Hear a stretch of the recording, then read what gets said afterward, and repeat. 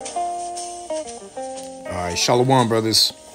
First off, I want to give all praise, honor, and the glory to the Heavenly Father, which is named Yahweh, Ba'Hashem Yahweh Shai, Ba'Hashem Harakah Kodash. All right, it's Brother Yahweh Shai Zion, just coming in the spirit and power of Yahweh, Ba'Hashem Yahweh Shai.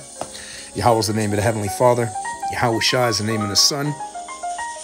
So just got a quick lesson, to get you brothers in the spirit, to understand, in these times that we're living in now, man, there's nowhere else to go, There's nowhere else to go but this word, man. This is this living water, man. So again, man, double honors to the apostles of Great Millstone. And all you brothers, Shalom, across the four corners, man. May the Lord bless you and increase you who are laboring for this truth. All who are sincere. Okay? So let's get it, man. This is, let me see here. Go to... All right, John 6 in verse number 54. Let's get 54. Salakia, verse 53. Then Yahweh Shai said unto them, Verily, verily, I say unto you, except ye eat the flesh of the Son of Man and drink his blood, ye have no life in you. Whoso eateth my flesh and drinketh my blood hath eternal life, and I will raise him up at the last day. Okay, now, let me stop right there, man. So how would you interpret that? A spiritual man judges all things. Now, clearly that wouldn't make any sense to actually do that to him, to actually eat him physically and drink his blood. Okay, he was talking about the total sacrifice that he was going to provide. To believe in his sacrifice, that he was going to have to spill his blood, and that the word of the Lord being Yahweh Shai, you'd have to digest that word and actually embrace what he was saying in his teachings and believe in him and have faith in him. Okay? And then you will have life eternal life. Okay? And he will raise you up at the last day. That's what he said. Whoso eateth my flesh and drinketh my blood hath eternal life, and I will raise him up at the last day. That's exactly what that means, brothers. Now, for anybody that doesn't understand, now you should understand. If you digest this word and have faith in the sacrifice of his spilt blood, okay, being the once and only sacrifice for the nation of Israel, you could reference Hebrews, the 10th chapter for that, brothers. Hebrews, the 10th chapter tells you that, he is that ultimate sacrifice once and for all of Israel, because the Day of Atonement is all about that. It's all about the sacrifice for sins. Now, we don't no longer have to do that, man. We don't no longer have to use animals to sacrifice for sins.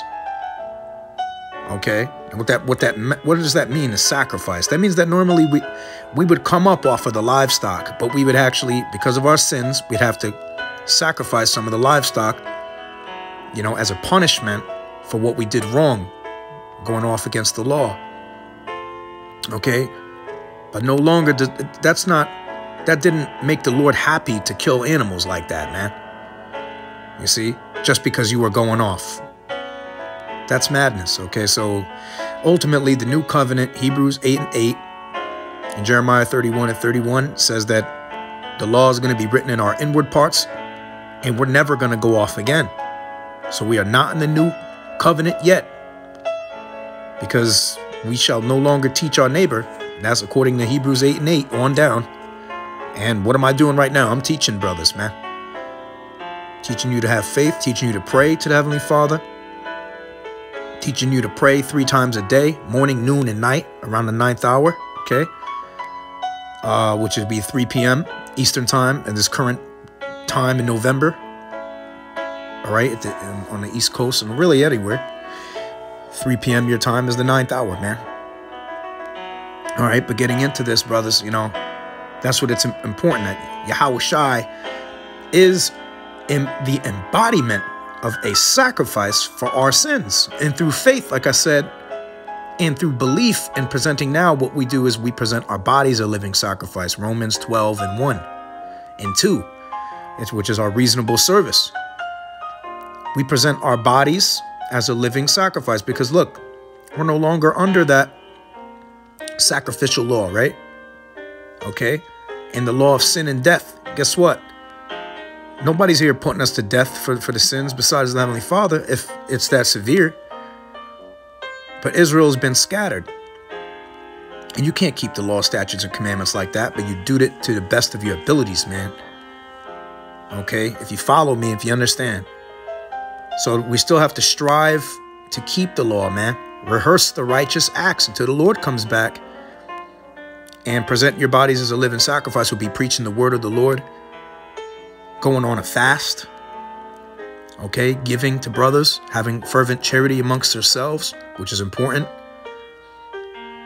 Because that would be like a sacrifice. You're sacrificing yourself, your own, you know, you're laying your life down for your friends. Greater love hath no man than this, than he that lay his life down for his friends. And what did Yahushua do? He laid down his life for his friends. Ye are my friends if you do whatsoever I command of you, the Lord said, man. Okay? So let me keep going, man, because I've been rambling on. Just getting the spirit, you know, getting hyped up in the spirit, man. Real hyped up. But anyway, let's get it. Verse number 55. For my flesh is meat indeed, and my blood is drink indeed. Let's go to that. Meat. You know, there's a lot of guys read this, and they need to know. Okay. Of the soul's food, either which refreshes the soul, or nourishes and supports it. Yeah, the soul is what? That Greek word, I believe, psyche, man, which means your mind. Is meat. It's satisfying to your soul. So his word, he's saying, the word of the Lord and everything the Lord represents is satisfying to your soul, man. As he said, take my yoke upon, I believe he said, cast your yoke upon me, for my burden is light. Or take my yoke upon you, for my burden is light. Forgot how it go. Okay. Learn of me, you know, he said, man. And that's satisfying to your soul. He that believeth on me, as the scripture hath said, out of his belly shall flow rivers of living waters. You know, that living water.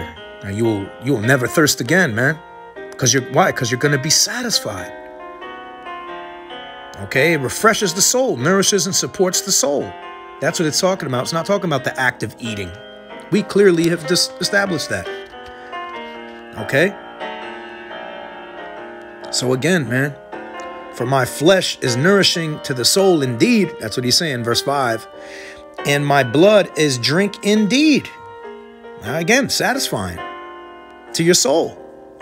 Verse 56. He that eateth my flesh, which again is to embody the teachings of the Lord and follow the Heavenly Father's Son, and drinketh my blood, once again, same difference, dwelleth in me and I in him.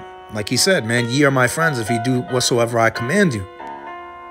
And he'll have love for you, man. John 14 and 15, John 15 and 14. Write them down. You know, let's get it.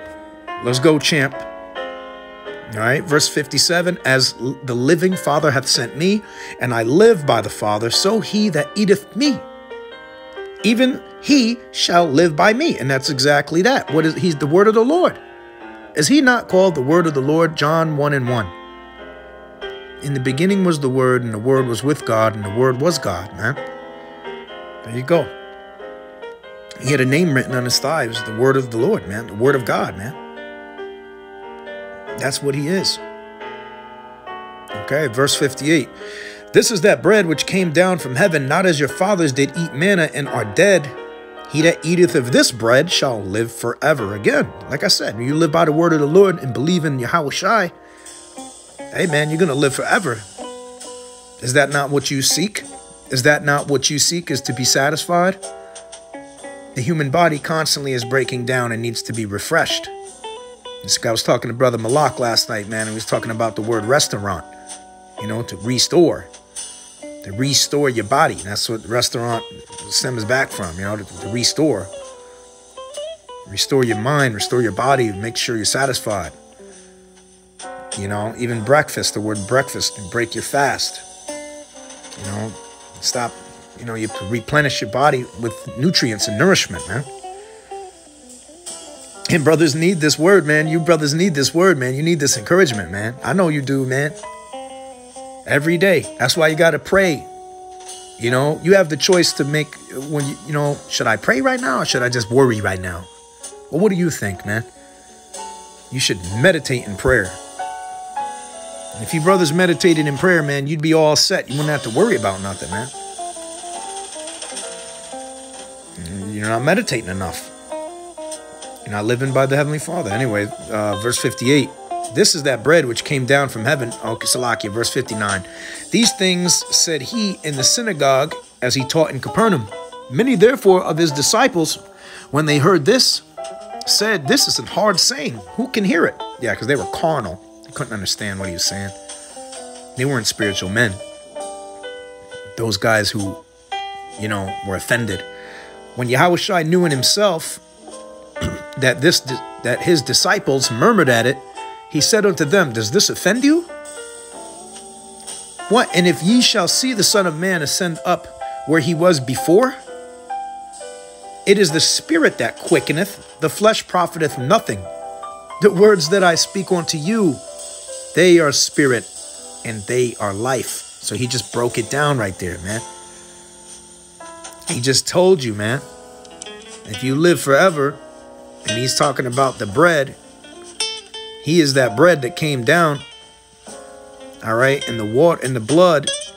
That's just talking about the Lord and his word and his teachings, man. If you live by the Lord, you have faith in the Lord, and believe and you follow his teachings, you're going to live forever, man. Bottom line. All right? Simply put, man. Yeah, so it says, the words that I speak unto you, they are spirit and they are life. But there are some of you that believe not. For Yahushua knew from the beginning